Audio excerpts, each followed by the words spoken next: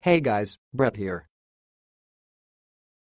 Today I'm taking a look at the new TTS Sketch Maker. Now I'll be totally honest. There have been other sketch products, so when I first heard about this, I was not super excited. However, I'm glad that I decided to look at it. Because this has one feature that others did not. You probably guessed it. It's a quality text-to-speech function. This lets you add voice to your animations with ease, which helps you get your message across better.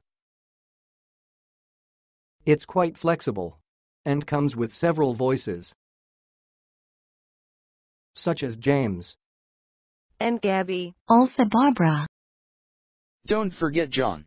or Becky. There is also Gisela. These are just some of the voices included.